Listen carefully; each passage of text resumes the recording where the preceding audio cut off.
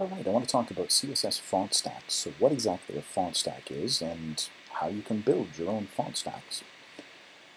In CSS, the font family property controls which font face is used on content inside your web pages. So the three most common families or classes of web fonts are sans serif, serif, and monospace.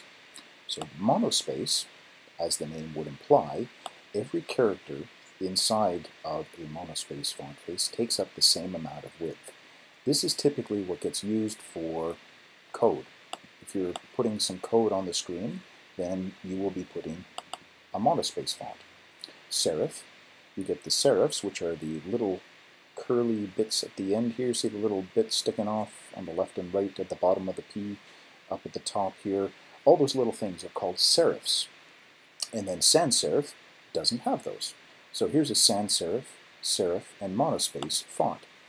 Now the names that I've put here for sans serif, serif, and monospace, these names are the default generic names. We can add our own selected names of fonts. So if you know the names of the fonts, as an example here for sans serif, I'm going to add two other names in front of here, like this.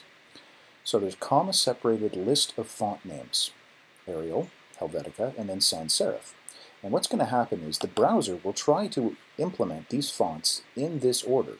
So Arial would get used first. If that's not available, then Helvetica. If Helvetica is not found on the computer either, sans serif. It'll just tell the operating system, okay, go find a sans serif font for me, and it will use that. So these generic names are the fallback. And altogether, this is a font stack. For serif, there's a few different ones. We could try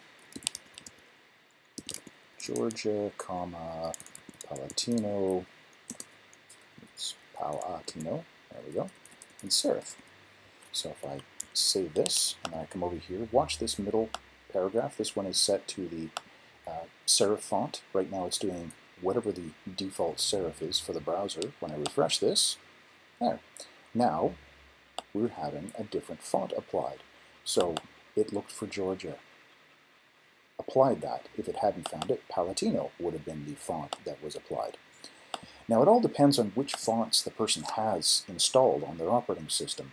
They may have on their operating system a whole bunch of applications. Maybe they've got Microsoft Office, maybe they've got Photoshop, maybe they've got the entire Adobe Creative Suite. If they have all these other programs, then other fonts are going to be installed on your computer.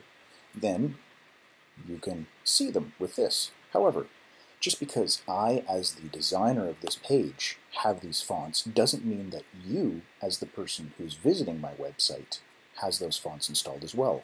And that's why we build these font stacks. So I'm going to add one here, Courier New, Courier, and then monospace. Whenever there's a space in a name, this is important to note, you need to put quotation marks, it can be single or double, around the font name to include that space. There we go. So now I've got Courier New applied on here. Okay, there are, I've got a few fonts listed here. You can use those as reference as to whether or not they're serif or sans serif, but there's a SitePoint article on some great font stacks that you can use. And I have copied those in here. I'll put a link to the actual article itself in the comments, but what I've done is I've added to this file, and I will add the code gist for this file to the comments as well. Here is a font stack, and it's made up of more than just three. It's a list of all the potential fonts that are based off of Times New Roman, ending with serif. Now you don't have to just use fonts, like one for Windows, one for OS X, one for Linux, and then a fallback one. You can have as many as you want, trying to get just the perfect font. So the one that you really want, you have that at the front of the stack. And then as it goes down, these are ones that are less favorite, or less desired by the designer of the page. But you can create this big long list. At this front, right here, at the stack, this is where you would put your web fonts. So if there is a font that you are loading through the CSS to be used on the page, that would come first. Then you would have the fallback fonts. So the web font is first. Let's say I had something called Come for Lunch. I don't believe that's an actual font name, but let's just say that I had a font called Come for Lunch. Refresh, nothing changed here because I don't have a font called this installed on my computer. If that wasn't found, then it would default back to Arial Helvetica. These are the fallback fonts.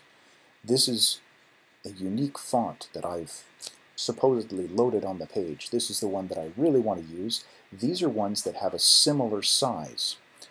So you want to have something that has the similar X height. If you look at lowercase letters, the O, the R, the E, the M, they're all the same height. This is the X height.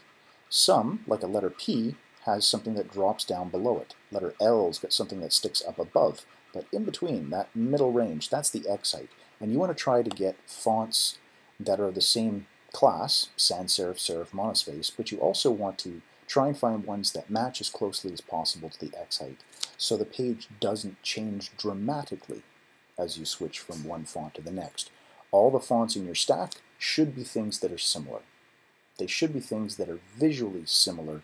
They have the same impression. They leave the same feeling with the user.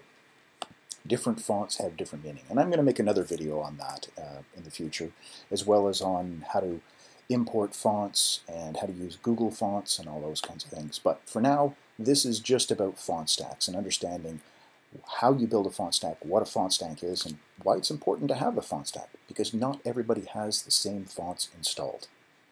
All right, hope that makes sense to you. If you have any questions, feel free to leave them in the comments below. And as always, thanks for watching.